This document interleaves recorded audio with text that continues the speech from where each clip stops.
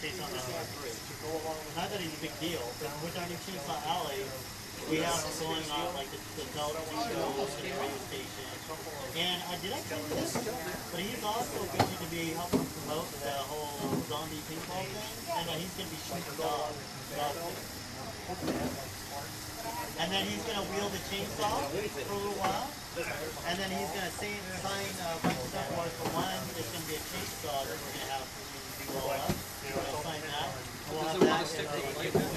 Well, I found that if you do this, you have fewer surprises when the final moments come and you're trying to get it off your face. I meant to bring some stickers. That's the last place where you want it to stick. I did? They are in the car? Okay. Oh, that's what I asked you there. Bring some sweet. Okay. So I brought you some coffee. And it'll be a big old campaign. No, we can't afford no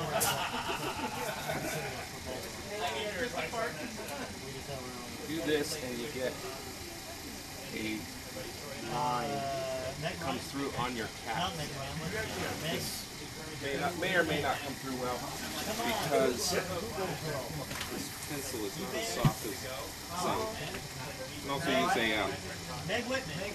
wet water marker. Just not a Sharpie, but the ones for water-based. Draw that on there. It comes off on the alginate, then when you put the plaster in there, it comes off on the plaster so you can see where the hairline is. They said who's running the characters for government. There we go. Really? Now the thing we're going to do here is going to put the alginate down all around, chin, maybe part of the neck here, and we'll leave the nose open. And he'll hold his expression. And then at the last minute, we put it over the nose, just the bridge of the nose and right down here, leave the holes open and get it as close as we can in there, and then work it until it's nice and set. Then we put the bandages on it. It takes about 12 minutes with that, then you just pop it off. So simple. You don't do the straw. What's that? You don't do the straw. No, when I popped it off, I put some in after it.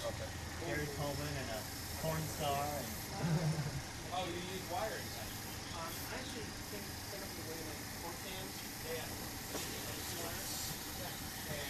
Well, this is Douglas and Sturgis's alginate.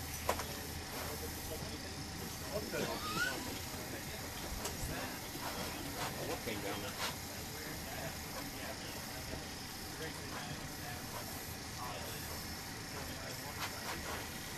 Mix it about 1 for 1. Make this a little soupier. Oh, That's it, that's the last one.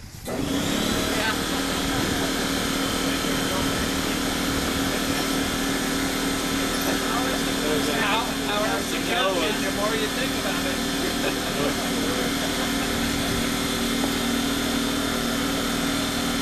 A lot of times I'll have 2 people in this. Half base. Start at the top. About where you want the line to be. and you gotta hopefully find along the street there. And if there isn't, then you gotta drive around the block. And hopefully you don't turn left because you end up on 80. So, you gotta turn right. Yeah? Big Diet Coke sign. Is that how you remember it? So you turn right, you turn right, you turn right, you turn right, and you look for a parking spot. What's this for? Tigers and Burger in San Francisco. Yeah. You have to push it into the eye sockets, or else you'll get a huge bubble in it. Even that's not guaranteed. You're not going to get a bubble. Ultra-Cal and all that kind of stuff for cheaper. It's on the same block. You just walk right around. And on 6th Street, Brian? I believe so. That's it. Yeah. Brian? Right off of 280. Where's this? Yeah. Yeah. Where is this? Do you have to work with that stuff pretty fast? Yeah. Depends on the weather, how cold your water is. This has about a 10-minute set time. That's not too bad. Which is not too bad. Yeah. But it varies. And you So you kind of have to work deliberate. the very second door or whatever is another. Because you never quite know when but it's they going don't to do decide like to set. latex stuff like that. It's only like pottery people type stuff. Okay. So you can get like ultracal and sculpting tools and yeah. By the nose here. Yeah. Right in your mouth. Sturgis. Where you going down? It's San Francisco. San Francisco. I tried to go there one time. Gets in his nose, all he has to do is go, But Byron you know, told me about it. right out. Really? So I went around there. And you know, the thing is, You're it's, taking right. the Mythbusters, they go in there a lot. And there's actually this big long store or whatever, they're getting a lot of this kind of supplies and stuff. That's the place to go to, right around Farmington Bay. Yeah, I never knew it was there, so Byron one day goes, no? Is that the one where they get the skulls and everything? No, that's in Berkeley. Oh, okay. Yeah. The Bound Shop? Yeah. My teacher, my CSI teacher is at the conference. Oh, yeah. I want to go there. Blow your nose out a little bit. You know what else is in Berkeley is apparently the largest reptile Now that I've got his face completely covered, what we want is for this stuff to set. So we just keep bringing it up from here, pushing it back up, keeping it from dribbling down too far. I'm going to let it do part of his neck here, because that'll give him a better life cast. I want to say yes. It's got a little neck on it. When that time comes, I'll have to see. You see, Algernon doesn't like to stick to anything, so it wasn't sticking to his ear there.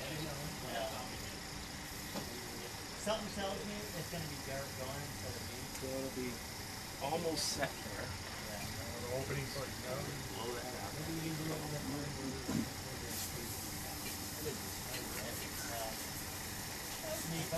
You know, if it covers it, I can't see it. November 15th. Okay, see it's starting to set up? It's starting to get sticky, really sticky.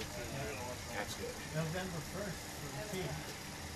I'm going to stop drifting. What I'm going to do is I'm going to put little bumps up here, just so that the plaster has something to catch onto, because you can't get alginate to stick to alginate without adding something to it after it is set. So I'm just putting some bumps and ridges here, so the bandages have a little grabbing power, and you don't end up with your mask coming away from the Thank you, Corey. appliance. I mean, from the...